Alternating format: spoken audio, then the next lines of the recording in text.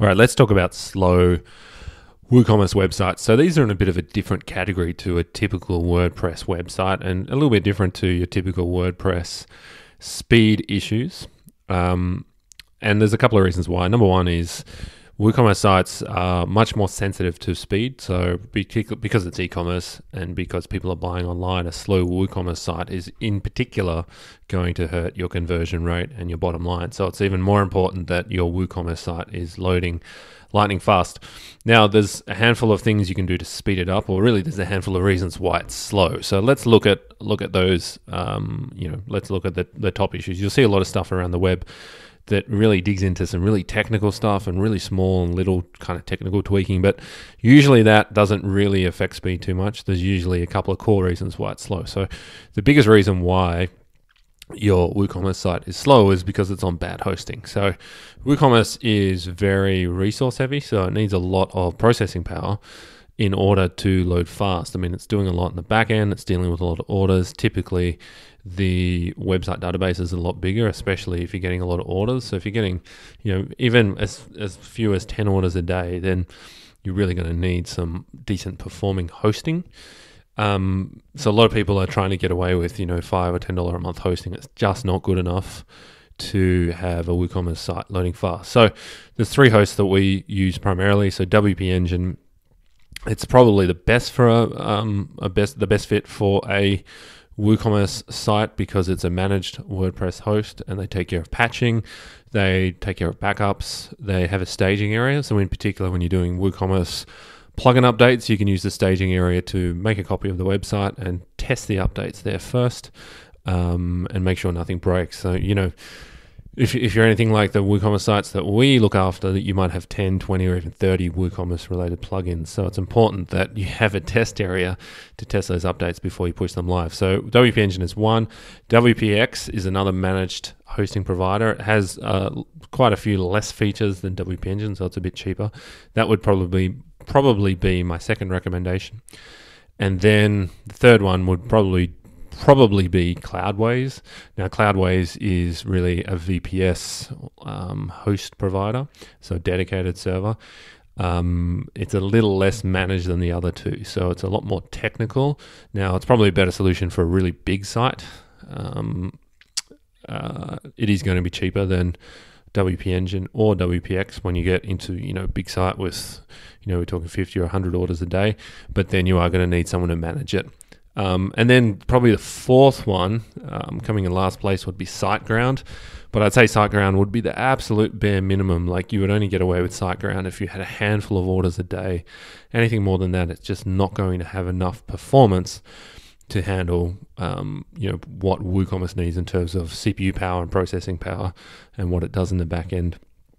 Now, there are some hosts that we know for 100% are slow and you should never use when you have WooCommerce sites. So those are hosts like Bluehost, HostGator, GoDaddy, Site5 in Australia. So we're an Australian company. So in Australia, Crazy Domains, Net Registry, Melbourne IT, they're all dirt cheap hosts. I mean, it's like $5 a month for hosting. And the way they make money is they stack 10,000 other websites on the same server and they all compete for resources, and there's just not enough to go around. So I'd be wary of any of those hosts. And then if you own one of those hosts, quite often if the site's going slow, they will upgrade you to a dedicated server, but you're still on, you're still with a bad host effectively. That's like having the premium option in the $2 store. You're still inside the $2 store. So it's just never going to be good enough for a WooCommerce site. So WooCommerce in particular, you're going to have to spend money on the hosting. Like, it's just not, you're not going to get away with $5 or $10 a month hosting. It just doesn't make sense. And, these cheap hosts have kind of trained the industry to think that all hosting costs is 10 or $20 a month, which is not the case. And, if you're spending money on ads, you're spending thousands of dollars a month on Google Shopping ads or AdWords or Facebook ads, then it makes sense not to scrimp on the hosting. Like, don't save money. It's kind of, false economy, saving money on the hosting, but it's going to cost you in terms of conversions and sales. So hosting, if you only looked at the hosting performance, you would probably solve, if you have a speed problem right now, you would probably solve that just by moving to better hosting. Now, the other two things to look at is to use caching. So you cannot run WordPress without caching. So, in a nutshell, caching pre-builds the pages. So all the thinking is done, all the processing to build that page is done by the time a visitor hits the website. So there are 2 caching plugins we use. So when the visitor hits the website, the page is already built, so it's served up really quickly. So none of that processing really needs to happen, only a small amount of processing. So there's 2 caching plugins we use for WordPress. So one is W3 Total Cache. Now it's the fastest caching plugin and it's free, but it's very technical to set up. So it's probably not wise to use that if you're DIYing. If you're DIYing, WP Rocket is nearly as fast as W3 Total Cache, but it's much more DIY friendly and much less technical. So if you're not very tech savvy or don't really have developer resources, that is probably the one to look at instead of W3 Total Cache. Now, some hosts have caching built in, so WP Engine has caching built in already, which is one of the reasons why it is fast and probably better if you have a WooCommerce site. So before installing a caching plugin, it's probably wise to check and make sure your host doesn't already have caching. Okay, so we've got 2 other things on the list. Well, we've got 3 others. One is to use Cloudflare. So Cloudflare is a content delivery network and a website acceleration service that sits in front of your website and just generally makes things faster. So it will take some of the load off your web host, so it will serve up some of the files off their servers instead of loading it off your hosting provider. So it kind of alleviates the load by around 30% on your web host. Because it's a content delivery network, they have more than 100 locations around the world. So particularly if you're serving an international audience, Cloudflare is definitely one to look at. And in most cases, the free plan is all you need. If you have a bigger website or an image-heavy website, it might be worth looking at the paid plan because they do some fancy things with image compression, with security, and a few other things to make it even faster. So, it's free. The base plan is free. It does a whole lot to speed up your website, and it has a basic firewall, so it will protect you from a lot of low-level, poor-quality traffic. So, absolute no-brainer. And a lot of the time that Cloudflare is built into your hosting provider, you'll probably see an option in your cPanel to turn it on. So if you have that, that's an easy way to get it implemented. So 2 other things. One is to switch to HTTPS, so secure mode or SSL.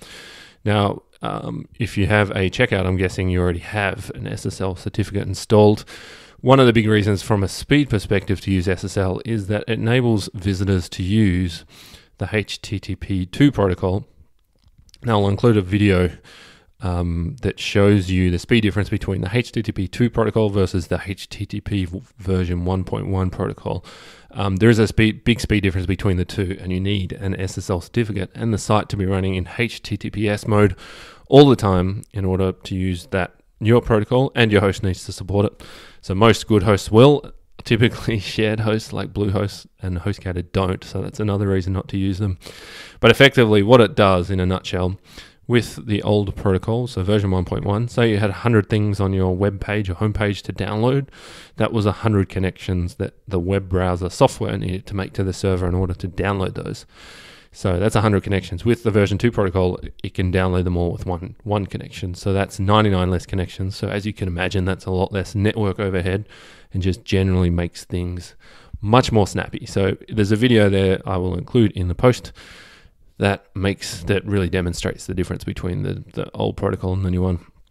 And our last big recommendation would be to use PHP 7 instead of PHP 5.6. So PHP is the programming language that WordPress and WooCommerce is built upon. So it runs on top of PHP. Now the old version was 5.6. The new version, PHP 7, there's 7.1 and 7.2, but 7 is where you need to be at a minimum really. So version 7 is roughly 2 to 3 times faster than the old version 5.6, which equates to a roughly 30% speed increase on the front of the website. And then on the back end, when you're running reports and things like that, or loading like lists of orders, if you're in the orders page or messing around with orders, updating orders, it'll also make things faster there. So it'll equate to about a 30% increase on the front end and the back end, and some reporting will actually run a lot faster. So there is before you make the switch, you need to make sure all your plugins are compatible. So I'll include a link to a PHP compatibility checker that's provided by WP Engine, but you can use it on any WordPress site on any host. So what that will do, it'll go through your plugins and check to make sure your plugins and theme are all PHP 7 compatible. And usually it will throw up some errors. So you might get 2 out of 10 or 4 out of 20 plugins that have some sort of warning. So then we would go and manually check those plugins and just check to confirm that those plugins are PHP 7 compatible, because the automated check isn't 100% perfect, so it might detect some errors or warnings. So we manually go and check them, and if they're all good, then we make the switch. So you can make the switch inside your hosting control panel or your cPanel. It's fairly easy to do, and you should see an immediate speed increase. So that's pretty straightforward. There's some other things there. Compressing images. We use WP Smush plugin to compress images, so that's really easy. And just disabling any plugins you're not using, particularly with WooCommerce. You'll get some plugin bloat where you just have a whole bunch of plugins and you're not necessarily using them all. So doing a plugin inventory and making sure you're using them all and disabling any that are not being used will probably help as well. Each plugin, is going to require server resources and CPU power in order to load. So that's another one just worth doing, and worth doing regularly as well. So that's pretty much it for WooCommerce. If you get those things nailed, particularly moving to a quality host, then you'll likely solve your WooCommerce speed problems. We also have a service called WP Speedfix if you want us to take care of it. So wpspeedfix.com. So we can optimize your site on your existing host, or we can also move the host for you. There's a couple of options there. So if you don't want to DIY it, then that'll be worth checking out. So wpspeedfix.com.